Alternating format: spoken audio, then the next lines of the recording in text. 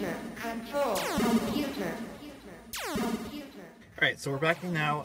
We're going to map out where we're going to drill the holes and put the wires going into the project box.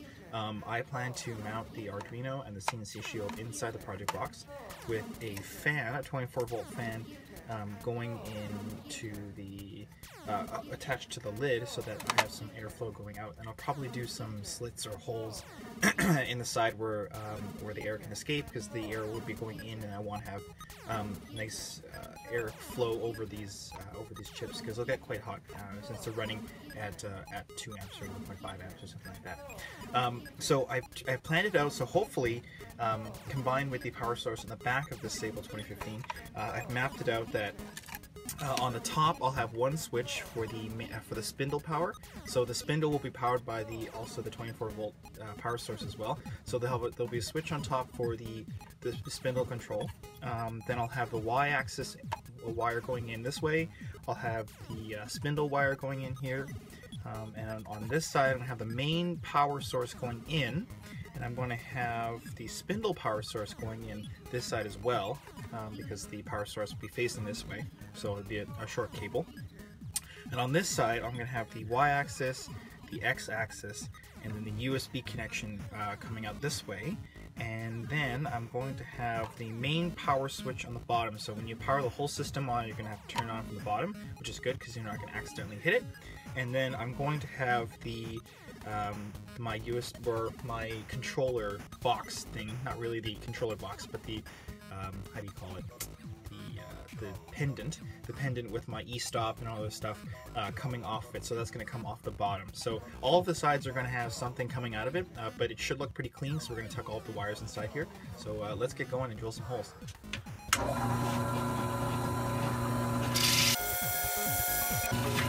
So let's see if that fan fits. Looks like the fan's going to fit just fine in there, like so. And then we'll get some holes drilled, and then we'll get it screwed in. Alright, I made a design change already. I actually decided I'm going to mount the fan on the outside of the box here, because I noticed that when I drill the hole, I can mount the fan on the outside and blow the air directly onto the chips on there, so it'll leave a little more room for the nerd nest that's going to happen on the inside, because I know for sure that there's going to be a lot of cable management.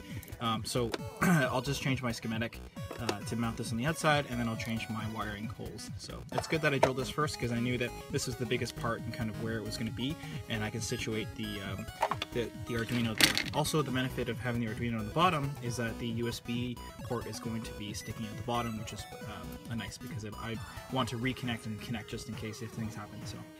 Alright, so the project box, I need something to mount the boards and other stuff too, so I took a piece of plexiglass I have. This is a sample kit from probably ePlastics or something, and I've shaped it so that its interior is the same as the shape, and then chamfered the corners of it on my spindle sander. So this should drop in here perfect with a nice friction fit. That'll be where I'll mount the boards and stuff like that. So I've taken the Arduino board and then matched it up with the plexiglass that I cut on the interior of this place. So I put it right here, and I mapped out where the hole is. So I drew a 3/8 inch hole and then used a square file to square out the hole, and now this is a perfect fit for the USB cord. So that's going to stick on the bottom, so that'll be nice and protected. So I'm going to recess this in so when I plug the USB cord in, it's actually inside the box. That'll be really nice. Alright, so what I've done, I've taken the plexiglass out now, and then I've drilled it with these 1/16 inch holes. I'm going to take an M3 tap, because that's what I'm going to use to attach the Arduino to this board. So I'm going to take an M3 tap and then tap it so that it has some threads to bite in. So you have to be really careful, because plexiglass is quite soft. And I'm going to do this off camera. So here we go, the holes have been tapped with an M3, and here's an M3 screw, so that'll be nice to, once we screw it in, be nice for attaching the Arduino to the board. Okay, so the Arduino is mounted nice and securely inside. I actually used some M3 nuts as spacers, so that this is actually a little bit proud from the surface here, just so I didn't want contacts being squished on there. And the alignment doesn't seem to be affected at all for the USB cord, so let's get working on the other stuff. So now the switch for my spindle power is going to be here. So this is the top of the box, the orientation of it. Drilled a couple holes, and then again used a square file, and then this should just drop right in like so, and snap into place. So that'll be a nice clean way of putting the power supply, or the power supply for the spindle. So I'll do the same with the power button, which may go on the front, which may go on the side. I'm not quite sure yet, but that's definitely the way to go. This is a nice clean application of it. So this is the completed top of the box. The hole's been drilled, so this is a 5/16 hole, and this is a 1/2 inch hole. The 1/2 inch hole, I'm going to be able to pass the connectors for the X-axis through, and I'm going to have some nylon sleeve that covers it, so it'll be nice and tight. And then this lamp cord is going to be through here, so that's the spindle power. So that's the top of the box, so let's get working on the sides and see what happens.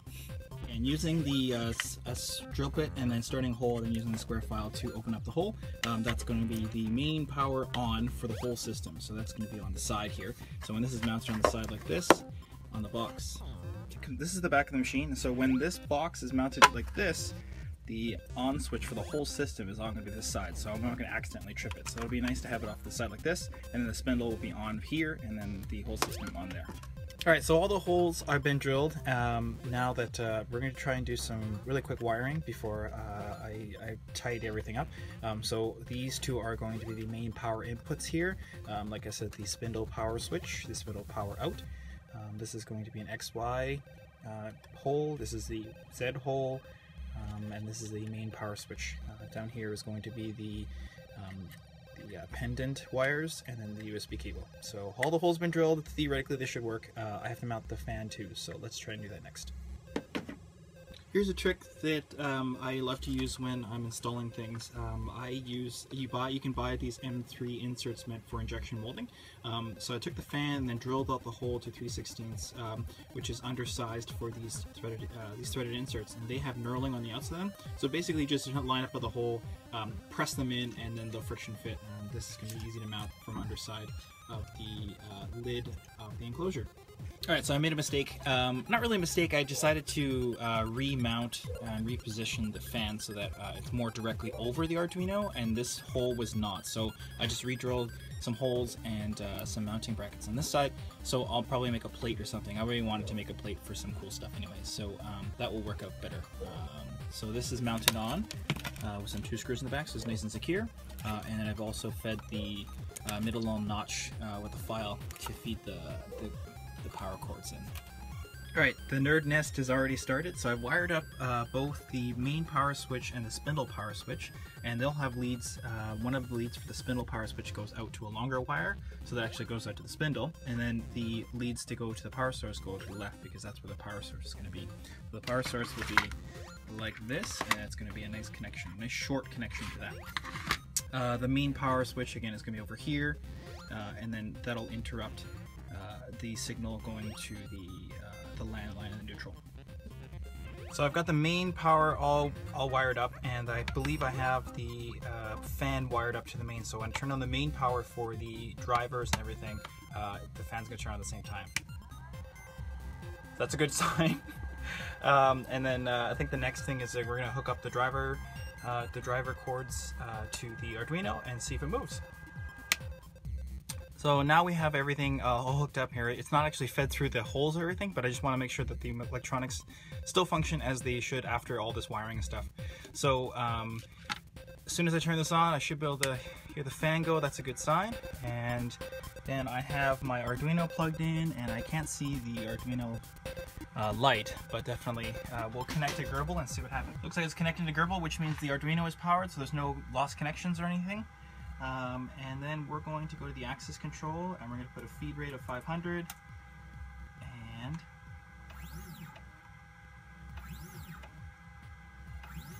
it's a good sign. And we're going to go for 10. That's also a good sign. We're going to shift left and right. And the Z.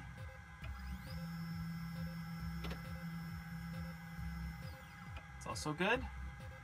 We're getting a little bit of binding on the Z-axis, so that's probably due to the speeds I've set up, so I'll have to fix that in a bit. But everything looks really healthy, so I think the next step is going to be feeding the wires through and then mounting on the back side of the machine. So I made a huge mistake. Maybe not a huge mistake. I definitely made a small mistake, and I hooked up the fan to the 120 volt by accident, and there was a crosswire somewhere, and then I heard a pop, and so pretty sure I fried my fan, but that's okay because everything else is safe. So I'm just going to continue forward wiring this up, and then we'll see how it goes. I've already gone ahead and attached the power source on the back of the machine with some double-sided tape. It's the foam tape stuff, so it holds pretty good. So I'm going to put the other one on here, and then we're going to wire up the rest of them, because right now I want to have everything in situ before I get everything in.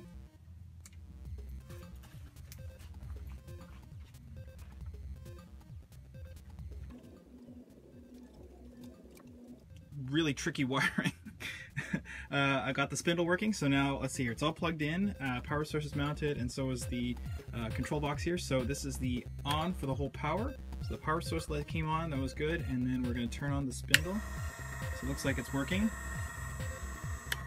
And we have our cable relief here, so I have this up with some sleeve attached to it so that when it moves back and forth, it'll go be with the axis as well. So this stepper motor is going to be here. I'm hopefully there's no like electromagnetic interference with it, but let's see how it goes. Everything is wired in. I have cable management going for stress relief on all of the joints here. I just need to tuck everything away. I'm going to plug it in, and then before I wrap this up, I'm going to make sure that things are able to move around. All right, here's a moment of truth. Everything's wired up. I haven't tucked everything in yet, but we're going to power it up and we're going to move it around and see if it works. So the power source is on, that's a good sign. The spindle works, and I have Gerbil loaded up with Gerbil controller, and we're going to jog around and see if it works. That sounds awesome. I'll move it back. And we're going to move the table. And we're going to move the Z-axis. Z-axis is moving really well. While I'm waiting for the soldering iron to heat up, so I've taken, we're going to work on the pendant here. So I have a pretty industrial piece of equipment here. So I've already described this. It already has a e-stop, it has a go stop, and I'm going to attach a momentary switch right here. So this momentary switch is going to be my reset. So it's going to be my Control X, my soft reset. This will be my stop or pause. This will be my resume, and obviously this will be my e-stop. So it's going to be pretty simple. And what I've taken here is a length of DuPont wire, and it's already kind of pre-made into those the DuPont connectors, so that'll be really easy. So I split them up into pairs, and I'm going to wire them up into these things, and then pretty much put a sleeve on it, and then put it in the machine, and we're ready to go. All right, everything is wired in, so all of the connections for the e-stop, the resume, the pause, the abort are all wired in, and this is now available to be mounted on the side, like so. So it'll be a nice compact package. So let's get that going, wrap everything up. I'm going to test the things out before I wrap up this, and we are going to be running a job real quick. I haven't wrapped this up the back up, but definitely have powered on the system, and I'm going to run a file, and if I'm able to pause and start, and then that should be, I can do an e-stop as well, and then we'll go from there. So we're going to begin. There's the safety.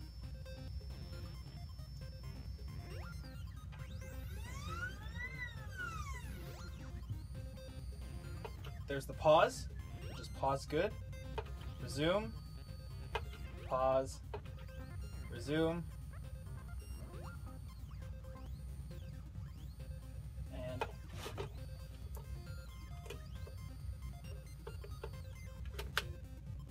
okay, that's weird. So it looks like the e-stop is actually when it's closed in, the system is on, and then when I release it, it gives me it terminates the whole thing. So I have this, I think this is a wrong switch. This may be a normally closed or normally open, so we'll see how it goes. I can swap it around, see if it works out. But everything on the pause and the go button work, and the reset probably works too. And it looks like the abort works for reset. That's awesome. So here's the whole package. Everything seems to be working well except for my fried fan. I'm gonna get a new fan and then put that in there. I swapped out the leads for my abort. My abort will be the e-stop, and also this is now my e-stop. This is now my e-stop. It's smaller, I won't hit it by accident. This will still be my stop and go. And yeah, abort will be here, and I think that will work just fine. One last detail, the abort will be the e-stop, so actually I just pulled it out and that'll be the abort, so that's an always closed button. Here's the resume, here's the hold, and here's the reset button, or the e-stop. And a few more labels, here's the spindle on and off, and then the main power off and on. So I'm pretty excited. It's self-contained, I'm able to pick it up, make some really precise work, and move it wherever I need to go. There we go, first cut of this machine.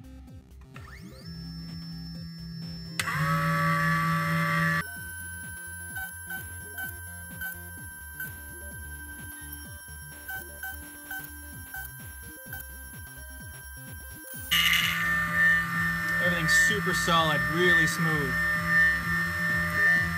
The real spindle is very, very rigid, so it's making it a very tight cut.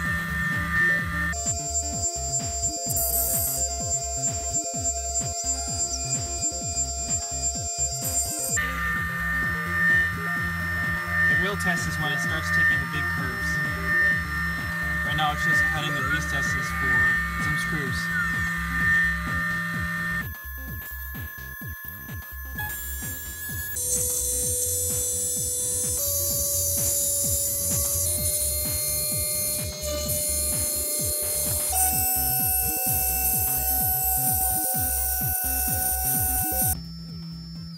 So everything worked out perfectly. It looks like it cut really nice. I'm gonna have to extract this from the piece of material, and then we'll take a look after.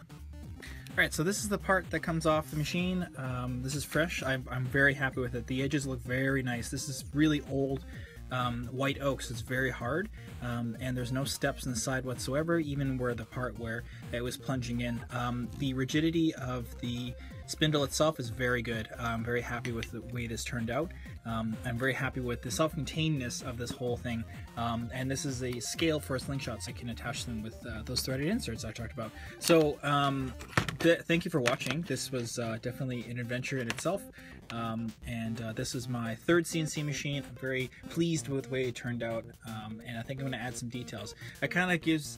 This whole thing kind of gives me a feel of a Ghostbuster trapper, so I think I'm going to add some yellow things and maybe like a couple of Ghostbuster stickers on it, just because it's going to be a lot of fun. So thanks for watching. If this is your first time here, thanks for coming in, and thanks for spending time with me. Make sure you subscribe and like, share, and stay tuned for more CNC projects.